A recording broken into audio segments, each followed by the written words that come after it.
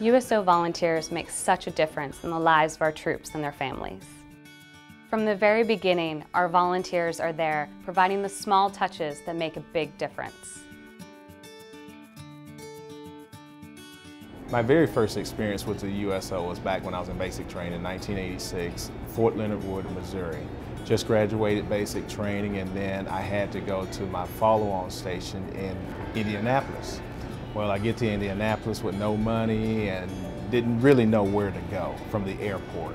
I could remember, okay, let me find the USO, maybe someone can help me get to the base. You know, I'm a teenager, 19 years old, not knowing what to do. But I got there and they got me situated.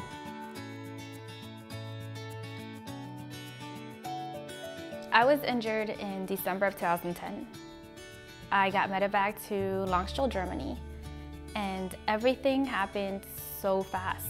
1 minute I was in Afghanistan, the next second I wake up in Germany. Like, what just happened?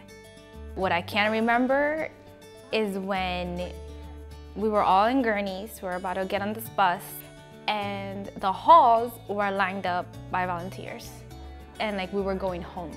I can honestly say that the USO volunteers never made me feel alone. I was never alone. And there's nothing worse for a wounded warrior to feel is alone during that time. Moving back into the civilian sector is kind of intimidating and downright scary for a lot of soldiers. The experience that the volunteers from USO bring to these transitioning soldiers is paramount for their success. As a business executive, retired, I know what they're facing out there, and I have some skills and some information that will help them make that transition.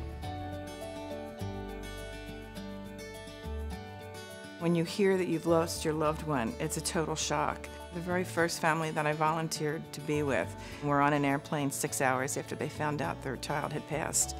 And just because I was with them for so long and their flight was delayed, we started talking, and I think the father picked up on the fact that, you know, my son was gone.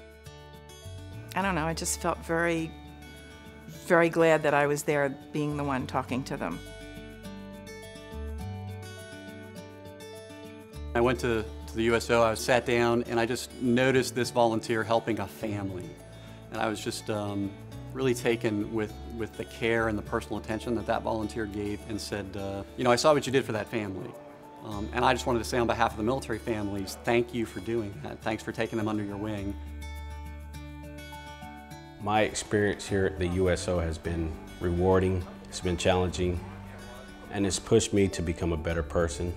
I mean, I already thought I was a good person, but when you get to hear and see the stories of these soldiers, sailors, Marines, and airmen, it makes you more appreciative of what you have and the ability for you to give back to them. We're extremely thankful for our USO volunteers, for the love, energy, and kindness they show to our troops and families. And they're the face of our organization and demonstrate that every day the USO is always by their side.